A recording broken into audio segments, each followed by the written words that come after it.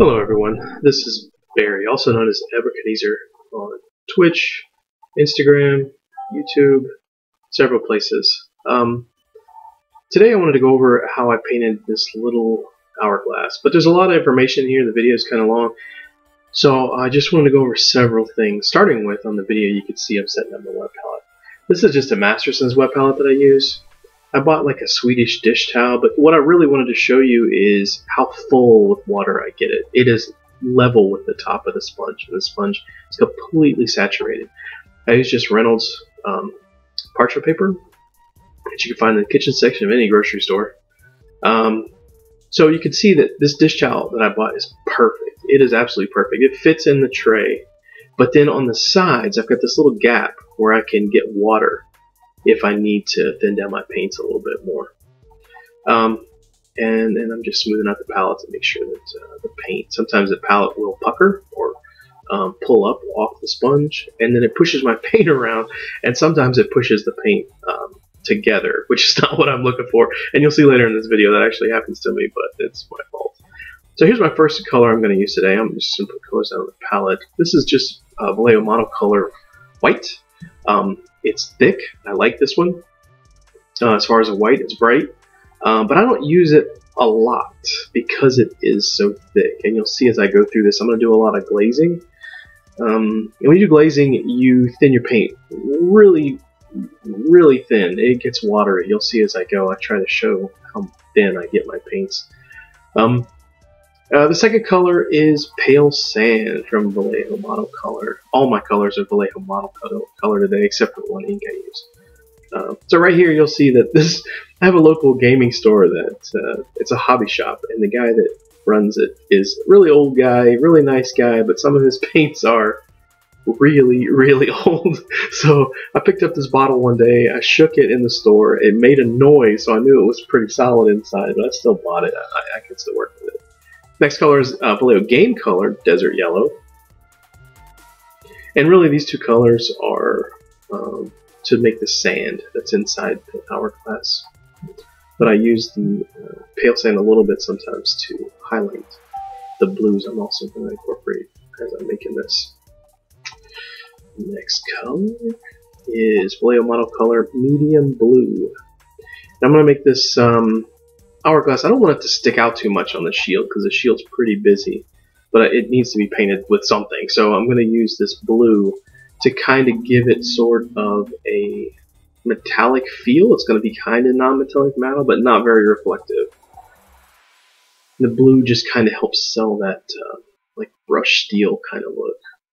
Next color is Vallejo Monocolor German Gray. I love this color. It's very, very dark, almost black. So I can really do a lot of grayscale with this color. I can go from super light gray by mixing in white all the way up to almost black, but then I still have room to use actual black for a shadow with this, so it's a very nice color to paint black. Next color, of course, Vallejo Monocolor Black. So this black I'm just going to use to darken the other colors, and I'm going to use it straight as a little bit of a contrast at the end to make sure that my shadows are super dark. The next thing I'm going to use is a staple that I use all the time. It's going to be Liquitex White Acrylic Ink. I use white acrylic ink all the time because the pigment is super, super intense, but I can still, it still goes on thin enough that I can layer it up. So I'm not really stuck with a super bright spot unless I really want it. So I use the white to lighten the other colors sometimes, and then for highlights.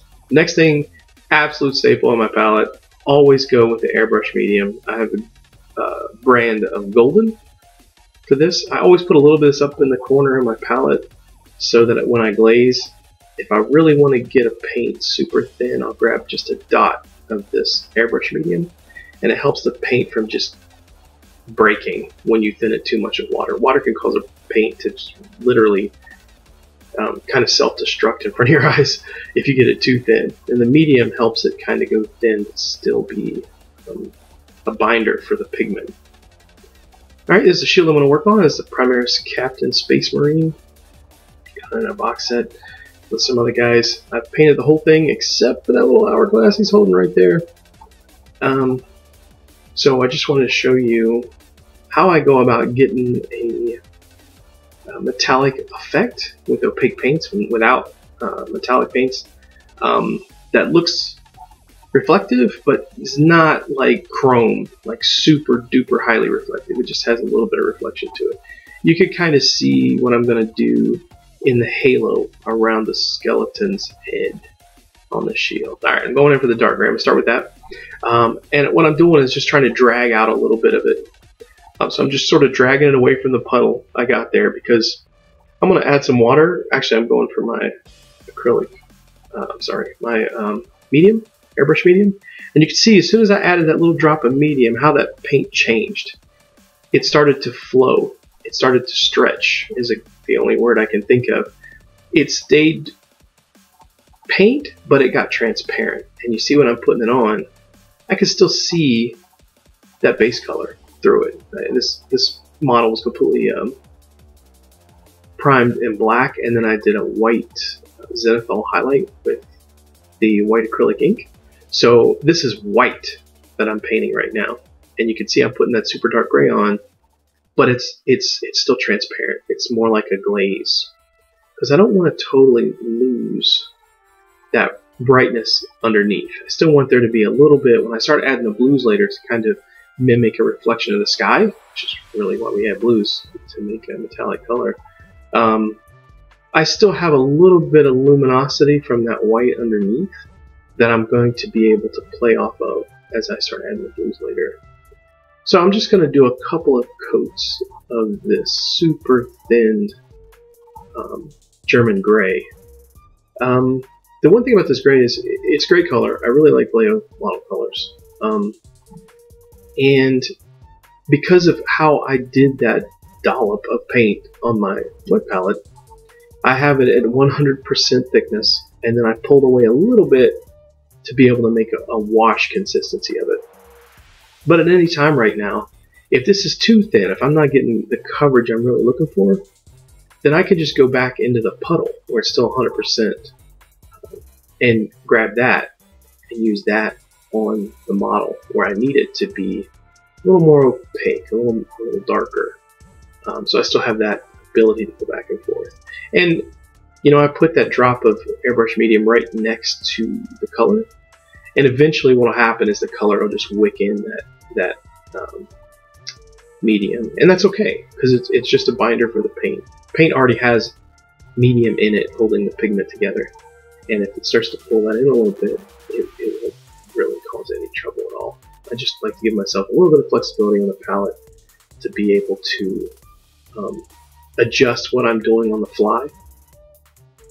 So that's why I just add a little bit of medium in the end. You see, I'm not dipping right into the center of that paint. I'm just grabbing the very edge. And this helps from, you know, when you point your brush at an angle as you approach your puddle of paint on your palette, if you put it dead in the middle, your brush is going to act like a wick. It's just going to pull paint into itself because it's already moist with water. But when you kind of turn your brush to its side just a little bit and you sweep it back and forth that way, you'll wick up paint, but you won't suck it straight into the ferrule. And then that's very helpful because, you know, with higher priced brushes that have Kolinsky sable hair in them, they are not happy if you get paint into the ferrule. I do it all the time, but when it happens, I have some heavier duty brush cleaner that I use. It's a Winsor Newton cleaner, and I just dunk them in it and let them hang overnight in a little stand I have with the tip down, so that they can kind of break down any paint that got up close to the ferrule. And then I use the brush preservative like Masters to go in and clean them up the rest of the way. Now this skeleton, he's got a fistful of beads, and I think they're the chain that connects that hourglass that he's holding. It's like the chain that is connected to it. So it's sort of dangling there, I guess. It's very difficult though, because it's hard to tell. It's right where his knuckles would be, so it's kind of hard to tell, like, is this his knuckles or is this the chain of beads? But I wanted them all to be the same. I didn't want to do a chain that was like gold and then you know, a black or dark steel hourglass. So I just painted them to match, and that way I can just have one set of colors on the palette to do the chain and the hourglass. I try not to overload my palette. I don't have a lot of time to paint, so wet palette works perfect for me, but I have to be careful I don't overload it with all kinds of colors, because you'll see me start mixing. I'll mix between values a lot of times, so I can turn 3 colors I'm going to use into 12 very quickly. So if I get crazy and put too many colors on to start with, by the time I mix them all up through the values, I run out of room. So I try to stay with one color and knock that color out on the model. If I had several parts of the model that were all going to be this color, I would paint them all right now. In fact, this Space Marine is a Dark Angel Space Marine, which is a very dark green, his armor. His armor covered most of the model. It was the highest majority of surface area was going to be green. So I just started off by painting the whole thing green with an airbrush. I did a first highlight of a lighter green, and then I went back and worked up all the greens until they were all done. Then I moved on to everything that was going to be the base coat of brown, which I do for the purity seals, the cloth, and the gold that's on him. Right. You see I'm mixing that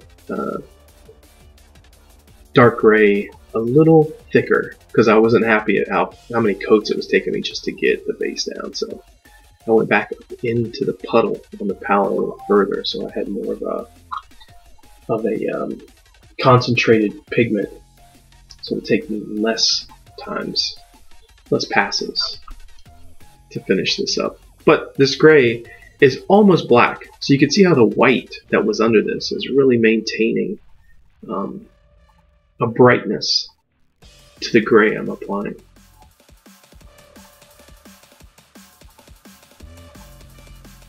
Using a size 1 Monument Hobbies Bomb Wick Igniter brush right now. It's a really good tip, but it's not holding its point as well as it did when I first got it, which is inevitable with every brush. Really like these brushes. They are Kolinsky Sable. They're not expensive if you're in the U.S. It's a company that's based in Arizona, Phoenix, Arizona, I believe. And great company. The guy who owns the company is a hobbyist. He does paint miniatures. He sells a line of paint called Pro Acryl that's supposed to be really good. I don't have any yet. And his brushes are really good, and he can really paint. Alright, I'm showing you my wet palette a little bit now because I'm going to move on to another color. I'm grabbing a little bit of that Game Color White, the Vallejo Game Color White, and I'm mixing it in with just a little bit of gray. Now, I'm only painting this tiny hourglass, so I don't have to make like this huge swatch on the palette to make this gray. So I just grab some white, I mix enough in that I can see that I'm going to see a difference. And I'm out of shot. There we go. Good job, Barry. Then I'm going to go in and add the negative space, the blank space inside of the hourglass. So all I'm doing here is kind of going in and saying, this is a spot that has nothing in it. So it should just be clear glass through the middle. And by doing this technique of the gray on top, see, I'm adding the negative space on the bottom where there's no sand. Gray is amazing for this. It literally, when I do this part, I wouldn't have to even touch this again to do the sand. It just makes it look like it's empty, clear glass. It's kind of a neat trick. Just a light gray, and then I'm going to go back right now because acrylic paint is transparent. So you can take one paint, and if it's thin enough, like mine is here, I'm doing almost like a glaze. And I'm adding a little bit more white now, so I got a little more difference in tone. But when you apply acrylic paint, it it never stays as bright or as opaque as it looks when you apply it. You touch it with your brush to the model, and it looks super bright. Watch how bright this looks when I put that on there. Wow, like that's a big difference. But as that dries, it will diminish in its value. So you can kind of see here what I'm doing is kind of putting a small sort of reflection and a little bit of gradation so that this looks empty. Because if you look at a curved piece of glass, it usually has a reflection, and then you can kind of see through it to the back of the glass. And I'm trying to mimic that look right here with this color in the empty section of the glass. See, I just added the same color again. Let's see how instantly it looks brighter. So you can just layer the same color over and over with acrylic paint. And if you make the layer a little smaller every time, you'll get a smooth transition. So every time I paint with the glaze, I usually paint the same color several times so that I get that buildup of paint and the pigment. And you can see it more and more as you go. I'm adding a little more white now. I'm working my way up. Let's do that little spin on the palette so that it brings my brush back to a sharp point before I get to the model. Back into that spot and just add a little bit of glint in there, the glint reflection where it gets a little brighter. We'll talk a lot about glints. And then on the bottom I do the same thing in the empty space in the glass. Now you can see that it looks pretty good, honestly, right there. I don't really need to do anything. Later I add in the sand, and when I started painting the sand I realized I probably didn't even need to touch this. I could have just left it the way it was.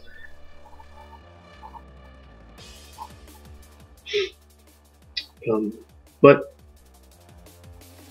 the buildup of the white into the gray and increasing that opacity as you go with each layer of the glaze is a good trick to get a smooth transition. And that's why in my style, the way I paint, you'll see a lot of that. You can see it in the model, that there's this smooth kind of transition to, I try to do it to everything.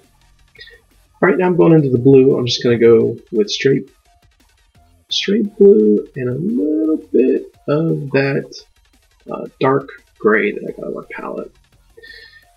Because what I'm aiming for is a sort of a sky reflection to make it look reflective without being overly sharp reflections, like highly polished becomes almost a mirror like chrome, and everything is everything in that chrome is super detailed, super crisp, except at the edges where things might curve, then they get a little refracted and they look a little different. But on something that's not super reflective, you really just need to give the idea that there's a bright spot that represents the sky reflecting in it.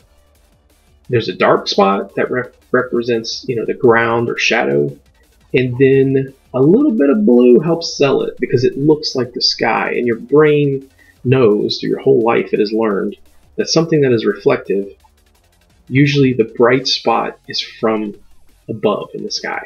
So by adding a little bit of blue, your brain's like, okay, that's a reflection. It's honestly non-metallic metal. The whole thing is just about tricking your brain into seeing what you have seen in your life, your whole life, on reflective surfaces.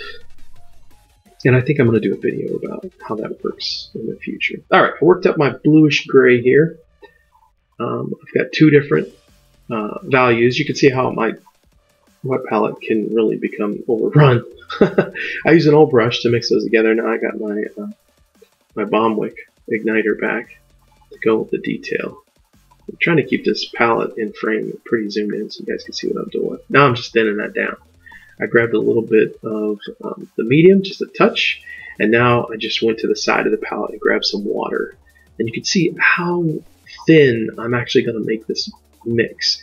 And what I do is look at the way, the consistency of the paint to know if I have it right. It'll get this quality where it'll start to pull back. When you mix it and spread it and then let go, it'll like pull itself back into droplets almost. That's when I know I'm pretty close to that glazing consistency, perfection. The glazing for me, which is what I'm doing now. I'm just catching the edge, the outer rim of this hourglass, which is going to be pretty reflective. It's going to be pretty noticeable. And then these uprights. And all I'm doing here is kind of dragging that glaze across the surface. And I know where I want my highlight to be. And when you glaze, you want to pull color to the point where you want the most saturation, and then lift. When you lift at that point, you leave more pigment right there. And another very important thing about glazing when you're doing this, you can't see it, but off camera I have a paper towel sitting next to my palette. So what I'm doing is I get that paint super thin to be a glaze. I get it on my brush, and then I immediately take my brush off the palette to this paper towel I have folded up next to me, and I touch the brush on it to get all the paint, well, I shouldn't say all of it, most of the paint out. Basically, when you paint with this stuff, you don't want to leave this giant puddle every time you move it, right? And that's what happens if you get too much paint in your brush, because the glaze is super thin like water. So I pull a lot of the paint out of it, and then when I go to the model, I just have like this smooth, thin coverage, and there's not a lot of paint there for it to build any kind of puddle at the end. But it does still leave a tiny puddle when I pull the brush away.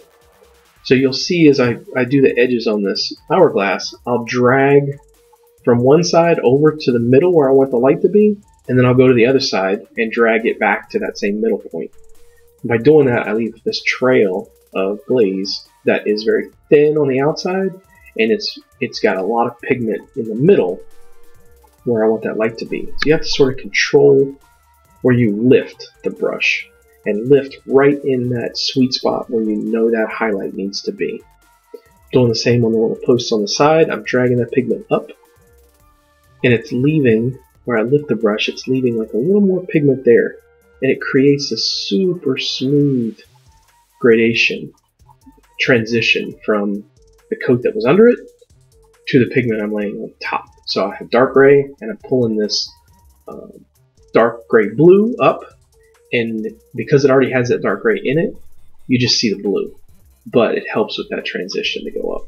And what I'm building up to is the glint at the end, which is that highest point of reflection where the sun is really bouncing off of this semi polished finish. And again, the more reflective something is, the more harsh your details in the reflections need to be, because they'll almost look like a photograph as you get there. Now I'm working the top of this thing. Another thing, a trick to non-metallic metals, is never have your highlights in the same place on different planes. So if you think of a cube, right, it's got several sides, and wherever you highlight one side, where the next plane, like the top of the cube, meets that point, make that your shadow. By doing that, you create a ton of contrast. Alright, I'm going up to the lighter mix I did here. Adding some water and a little bit of medium to it. And then I'm going back in, and I'm going right back to the same spots, but I'm going to make it a little smaller. A little smaller. I'm dragging that puddle of pigment right to the center where I want it to be. It's a teeny tiny puddle. Puddle's probably not even a good word. But I'm building up to that glint at the end that's going to be the true reflection of whatever the light source is. It's just the same motions again. I'm just using a little bit lighter of a mix of the blue and the gray. And I put a little bit of white in there. I'm going to hit that center section, this little piece of metal in the middle between the top and the bottom of the hourglass. And then I have to do the same thing on these beads. They're round, so they should be dark on the bottom with its highest reflection for the light source on the top, if that's where your light source is coming from. If we were doing like an OSL effect where there was light coming up from the bottom, you would do that in reverse. It would be darker on top and lighter on the bottom, right? Because that light source is going to be in relation to where the light is coming from. I'm dragging this, I'm being careful on the top here because I want there to be a highlight there. It's the biggest surface area of the metal on this hourglass. But I'm being real careful to try to drag my highest point of light away from where the glint is on the front edge of this hourglass. You can see my front edge, I'm putting the highlight, I'm doing another layer of the same color there to intensify it. Doing it right about left to center on both these front planes. It's important that they're in the same place, right? Because that's going to sell that reflection. They have to line up on the front of it. But on the top, I've tried to push the highlight over towards the right side, so those two reflection points do not intersect. You want that contrast between those two highlights so that they pop out more. Otherwise, it turns into kind of like a mess. You can't really tell what's going on, and it loses that metallic effect. Going back in for another coat, or another glaze of this color. And now I'm going to make a really tiny section right on the very point where I want that glint of light to be at the end. And I didn't want metallics this way. You can see on the shield the gold NMM around the outside of it. I build up to a point, and then I almost just like put a circle, like just an intentional dot of paint that's not a smooth transition, because that's kind of how light's going to reflect back at you. If it's bright, it's not going to be filtered through layers of the metal's color. It's going to be an actual reflection of what's causing the light. So I tend to try to make it a little bit drastic, and it looks good in a small scale. It helps sell that sense of true reflection, in my opinion. That's the way I do it. Alright, I'm going back into these beads and hitting the top edge with this lighter color now in a small spot, because I want to sell the perception of them being orbs that are reflecting light. Because they're round like a ball, they're going to specifically have a highlight on the surface of them in a very particular spot. Alright, now I'm going into that. Yeah, I'm just finishing up all my higher scale on the hourglass where I see it. And some spots are going to have, like, every spot should be uniform at this point. Whatever spot is at this highest scale right now, everything on the hourglass needs to be at that scale. Every highlight I'm building up. If not, it's going to look weird when I put that final highlight on. It's got to be real smooth. And again, I'm not making this color brighter. I'm not mixing white in it. I'm just keep glazing it up, which makes the pigment thicker and thicker as I go. And if I glaze it into a smaller area each time, shrinking the amount I'm doing, then I'm building up a gradient very smoothly because I'm using very little pigment at a time. Now I'm adding a little bit of white ink in there. I like the white ink because it's got strong pigment, but I don't need to really add any more water because it's so thin.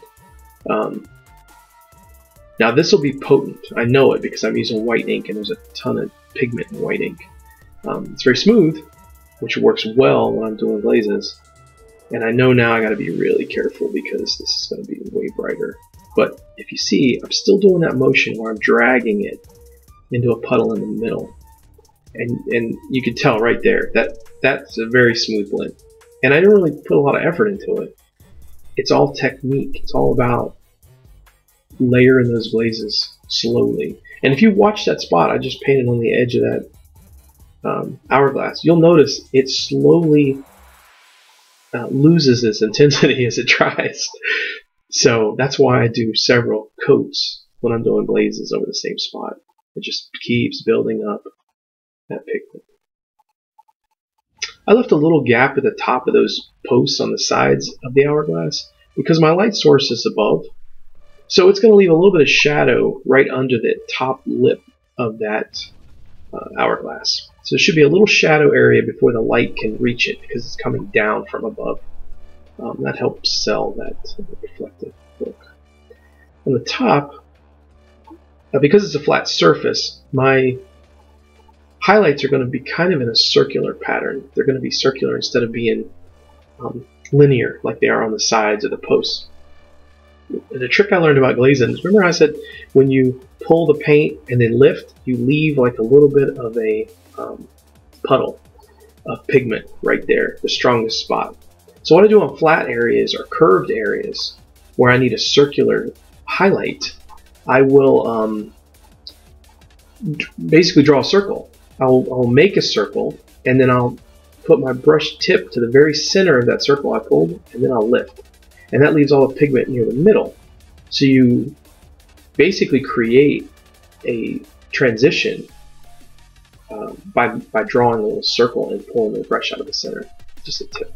Alright, I'm still using that same mixture, and I'm reinforcing the pigment in those areas where I lifted. So I'm just making a tiny little sweep, just a tiny one, so I don't get that hard edge like a tea stain. And I'm just barely touching, and this is where a good brush really, really comes into play. You can see how fine the tip is on this brush and how very little of this brush I'm actually using to apply the paint. So I'm just making a small highlight, and you see right there I make that little circle and I lift in the middle, but I'm doing it really small. Now I'm getting that really smooth, nice transition from dark to light, and you can see by looking at it, you know, that does kind of look metallic. All I did was add some blue in as I did it, and then I made my highlights in a way that our brain has been trained to see metal highlights our entire lives, which is on different shapes and volumes. Light always collects a certain way, and that's all I'm doing. On a curve, it collects in the middle. Now what I'm doing now is super important to pull off metallic anything, reflective anything. You absolutely have to edge highlight. You have to. Because anything that's reflective, that has an edge, it bends all the light across that edge, and it reflects it. It always reflects it, because it takes the entire scale of what is being reflected, which, let's face it, it's the entire horizon. When you have reflections, if you look outside, there's the ground, there's the horizon, and there's sky with the sun in it. That's what's always being reflected in anything metallic. On an edge like this that's rolled or sharp, you will see that anything that's reflective, it has to make that entire reflection of the horizon all in that pinpoint spot. So it's always going to need to be edge highlighted to sell the effect. You can see with this guy, when I started, I underlighted everything with a purple because he was mostly green. So I want to get that color theory going by adding in some purple there. And it's pretty striking if you look at him from the right angle. You don't notice it all the time, but every once in a while I look at it and see it. And again, I'm doing that edge highlight. And all I'm doing is taking the side of my brush that's got paint in it and just dragging it very, very lightly across the surface of that edge. By doing that, it just barely grabs it. It's almost like precise dry brushing. But it gives you that edge look. And you can see now it's really starting to look like a metal. Alright, I'm going right back into my Vallejo white, and here we go. This is the glint.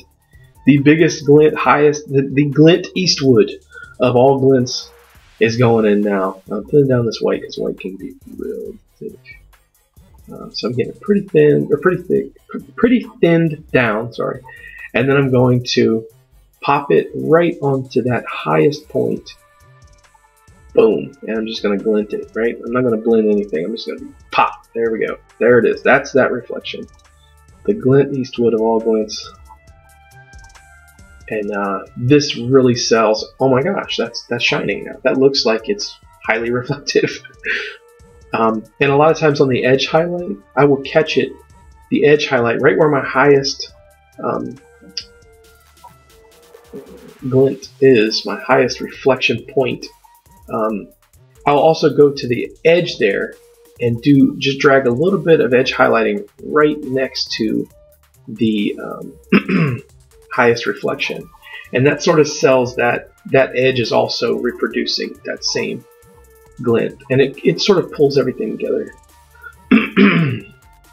So I'll make the dot, the Glen Eastwood there at the end, and then I'll grab that edge around it a little bit and sort of pull that light in, and it gives it this almost reflective glow that really sells well.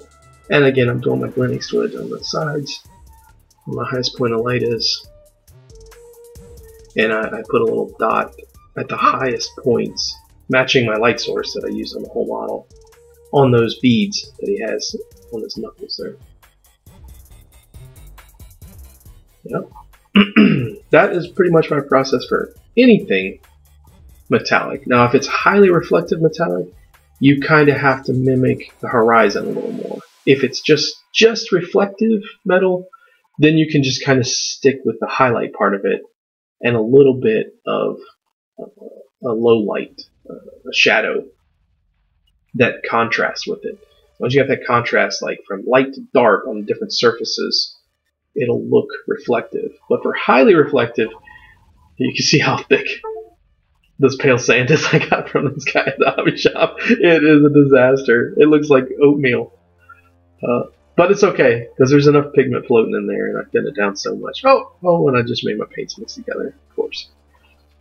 And again, I'm taking that flat earth and that pale sand. And the flat earth's a little too dark for me. It's more of a shadow color for the sand. I don't need to go that dark. But after I started mixing it and looking at all the other colors on the shield, I realized I don't even want to go straight pale sand. I just want to go with this intermediate mix between the two, and then the sand.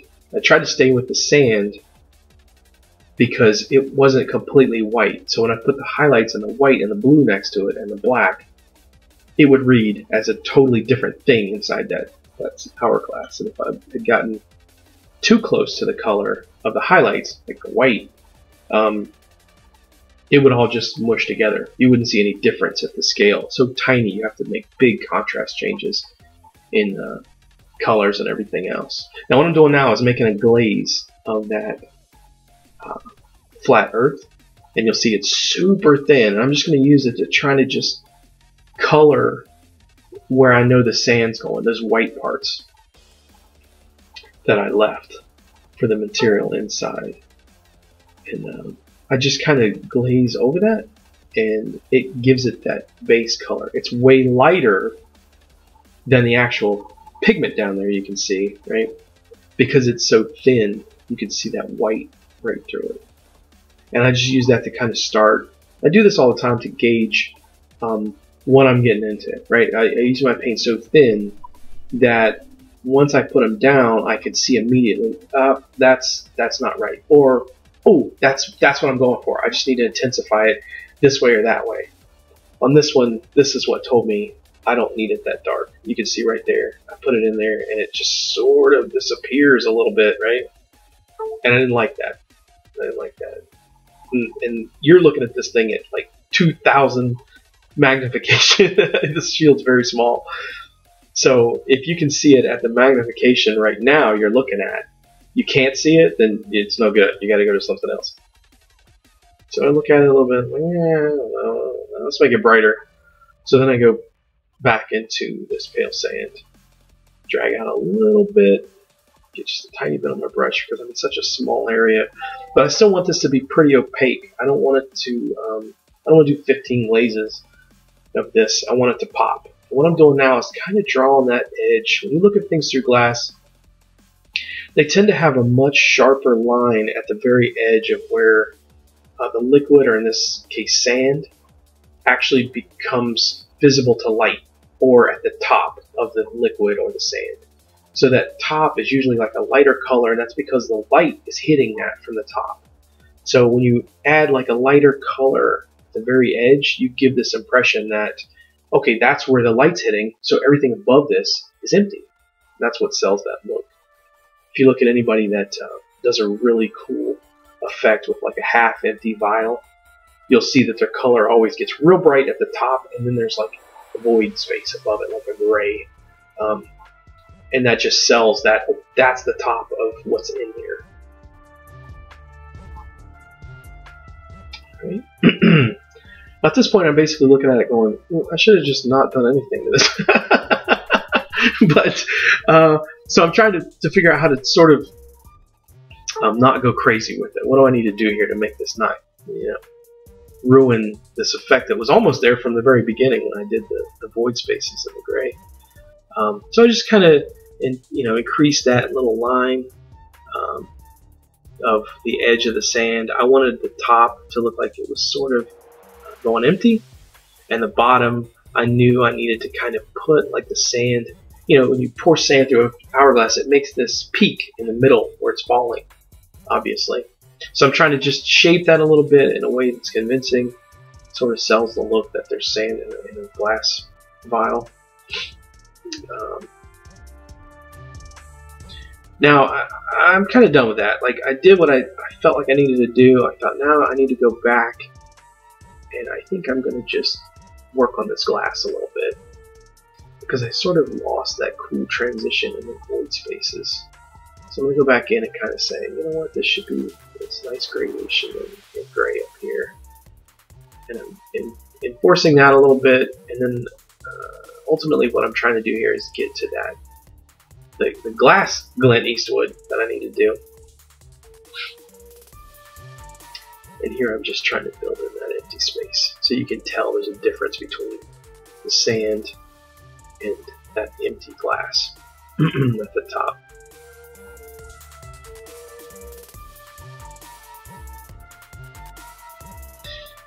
Now I know I need more contrast, because this is looking pretty bright. The whole thing's looking pretty bright. And that's not a good way to make your miniature pop. You need to have, with your cool specular highlights, you also need to have those really deep shadows, that really hardcore contrast to make everything just jump out when you're looking at it. So I'm looking now to see, where do I need to add these black shadows to really sell what I'm doing here. So I go to the top of those rods, the farthest edges on the front facing edges of the hourglass case. And I think I do a little bit on the back part of the top. I add a little bit of extra shadow back there. And then I'm going to put a little bit, now I'm glazing it up here. So I'm starting in that gray, but I'm dragging it up so the pigment stops at the very top of the hourglass, so that I'm not leaving any, like heavy pigment in black down in the body of the glass. I'm dragging it all up to where it meets the lid of that hourglass, to just kind of add a lot of contrast there. And you can see the difference that made. Now there's a really dark spot under the lid, and then it gets brighter as it goes down to the sand, and then that center sort of napkin holder in the middle of the two parts of the glass. Alright, Clint Eastwood, going back to the white. And I do this all the time when I'm painting. I go back and forth. It's just a process. I grabbed some water there, threw in that white to get it as thin as I could, because white is thick. If you haven't heard me say that already, it does get pretty thick. And I should say never. I hardly ever just use straight white unless I'm really trying to make a ridiculous Clint Eastwood at the end. So yeah, I see that the white has kind of lost its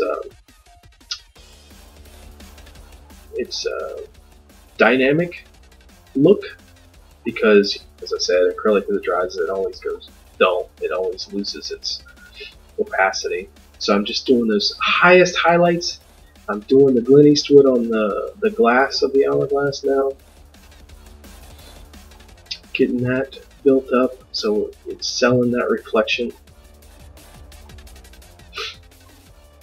And just finishing everything off at this point, making sure my whites are super bright in the tiniest apex of that reflection. I'm doing a little bit of a vertical reflection now on the other side of the glass. So I've got a smooth reflection on one side, and then I put a harsh vertical reflection on the other. And glass is very reflective, let's face it. So you can have multiple reflection points on glass. Remember, a reflection is really just how your environment is reflecting to your eye. The point of the reflection is the object. So the light's above you, around you, it's coming from certain things. If this guy's standing in a dungeon with torches all around him and there's an opening in the roof that light's coming in from the sun, all those things can be reflective in the highest reflective surfaces. If it's really polished, the glass is so smooth it's like a mirror. So everything around is going to be reflected in that glass. But the trick is, at this scale, to represent that realism.